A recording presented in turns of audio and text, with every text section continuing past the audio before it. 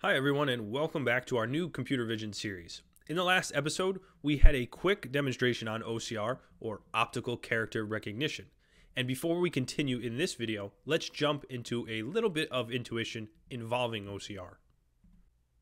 As we're familiar with the previous episode, if you haven't had a chance to go through it, please go through it because we ended up setting up Tesseract and PyTesseract since we're working with the PyTesseract wrapper for Tesseract, the Python wrapper.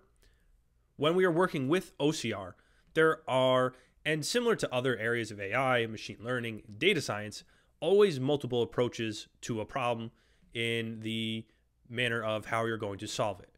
When working with OCR, especially with files in the PDF format, we usually have to pre-process and manipulate data from the PDF to convert it to file formats such as PNG or JPG that allow us an easier method to further build with. Some methods of just working around that PDF file, since they can be a little challenging to work with in general. We can see the following libraries heavily utilized since they provide us with some abilities for the data and file pre-processing. Tesseract is seen as one of the main OCR engines by Google, used for text detection on mobile devices, video, Gmail, image, spam detection, and more. If you're looking for any additional information on Tesseract, you can visit the following link. OpenCV we are familiar with. If you're not familiar with OpenCV, it's definitely one of the main libraries used for computer vision related operations. You can explore the documentation because OpenCV does do a good job of some of the documentation of the processes. And some additional ones, since there are a variety. Newer one is called Camelot. It actually has PDF table extractions. You can visit the following GitHub link to find out more about that. Then you have APIs, so Google Cloud Vision API, AWS Recognition API. These are APIs specifically built and tailored for computer vision related operations as well.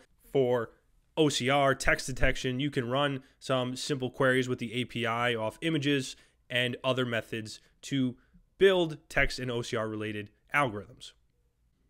All right, with that being said, I just wanted to touch on a little bit of related information for those of you who are looking to continue to work with OCR, maybe branch out, customize the algorithms. I highly recommend exploring some of the links that I have on the following slide that we're looking at right now. In this video, we're going to continue working with OCR. So let's fire up Spyder, get into our algorithm that we were working with before. We're also going to have to launch a terminal to run a few quick installations. All right, so we're back in Spyder. We have our following demonstration from the previous video, also our files here. We're going to be working with this AI handbook from our Artificial Intelligence A through Z course on Udemy. And we need to set up the following installations.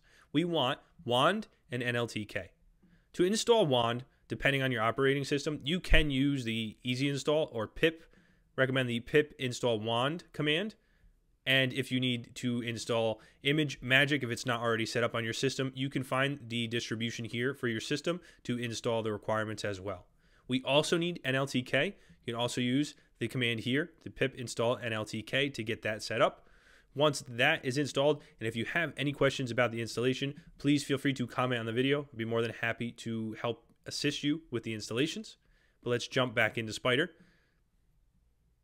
And on a quick note, remember, when you launch a terminal, if you're working in Spyder, if you're working with the created environment, remember to activate it and then run the installation commands to install within that environment. So Mac and Linux, source, activate, then the environment name. Windows, just activate, and then the environment name. All right. Then you would run your installation commands to install within that specific environment.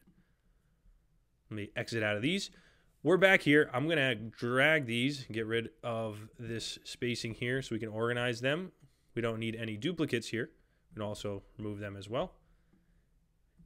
And we're working with a PDF file now. So the first thing we want to do, and we talked about kind of working around or data preparation, data manipulation. So we're going to use some processing from WAND. We're going to use the following with image. Now we need to add our file name. I actually don't want these in capitals. We want the file name. We have to specify the file that we're working with. So we're working with the AI handbook.pdf, working that PDF file, which can be tricky. We want to add a resolution setting. So let's set the resolution to 300. We need to close parentheses as our image. Now we'll also need to specify our image compression quality. We can set this to 99.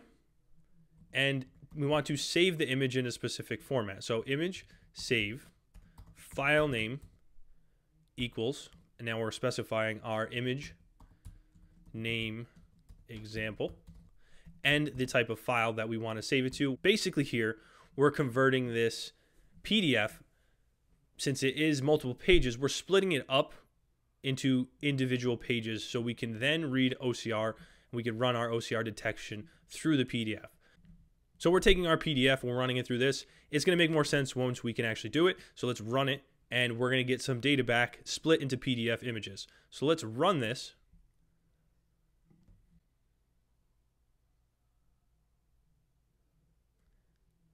And once that's run, we can see the image name and we have our example images 0 through 10. It's 10 pages long. So we have our following images set. So now that we have our images, we have our 10 images run from the PDF. Again, this is a way to work with that PDF file format. And I apologize for this very rudimentary photo, but this is kind of what we're going for here. We're using computer vision. So we have our text, we have our file that we want to run OCR on. We want to get that data back. So now we have our images.